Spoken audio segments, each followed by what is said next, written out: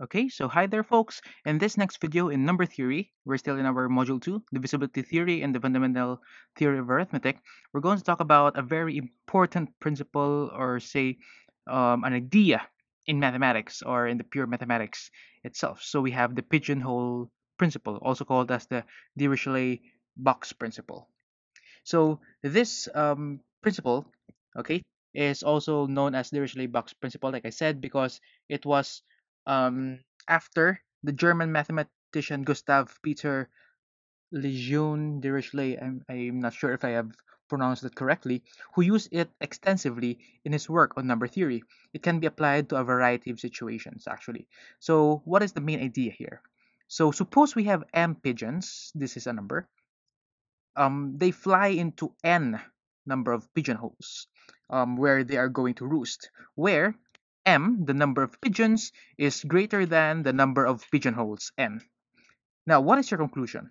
So, because there are more pigeons than pigeonholes, so therefore there is at least two pigeons, okay, must at least two pigeons must be in the same pigeonhole because there are more pigeons than the pigeonholes themselves, right? So therefore, at least two pigeons must be in the same pigeonhole. In other words, we can say that there must be a pigeonhole containing two or more pigeons.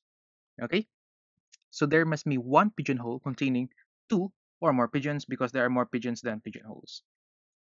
Now, to state that formally, and let's have a proof of this in a very simple version of the pigeonhole principle. So in formal notation, so let's say theorem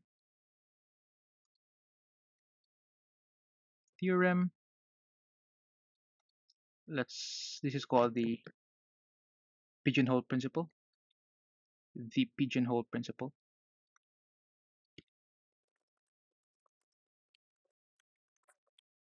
Okay, so what does it say? If m pigeons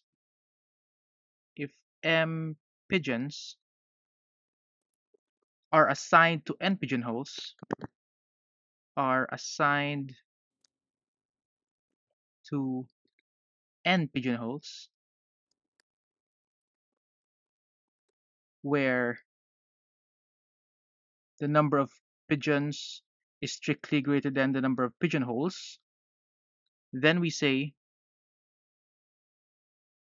at least two pigeons must occupy the same pigeonhole. Okay, so let's have a simple proof of this. Okay, and then we're going to prove this by contradiction. So let's make use of another different color. Okay, for the proof. So we're going to use by contradiction, or proof by contradiction. So what are we going to do? So suppose the conclusion is false, so that at least two pigeonholes must occupy the same pigeonhole. So, or at least two pigeons rather must occupy the same pigeonhole. So for example, this is false. So that is that no two pigeons occupy the same two pigeonholes. So suppose no two pigeons occupy the same pigeonhole. So if that's the case, so therefore then we can conclude that every pigeon,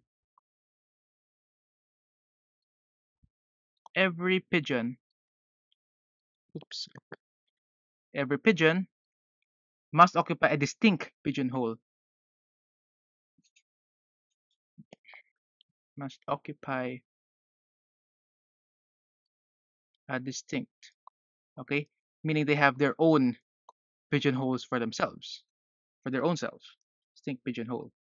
So if we have that, if all of the pigeons have distinct pigeonholes or they occupy distinct pigeonholes, so we can say that the number of pigeonholes is greater than or equal to the number of pigeons, because all of the pigeons occupy a distinct pigeonhole. So you should have that the number of pigeons, okay, or rather, yeah, the number of pigeons is less than or equal to the number of pigeonholes. So meaning the number of pigeonholes are greater than or equal to the number of pigeons we have, which is a contradiction. Which is a contradiction.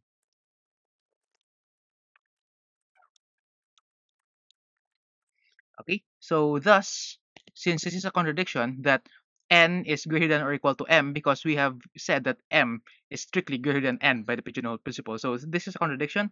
So thus we can conclude, thus two or more pigeons must occupy some pigeonhole. So two or more. Um, let's put it in words.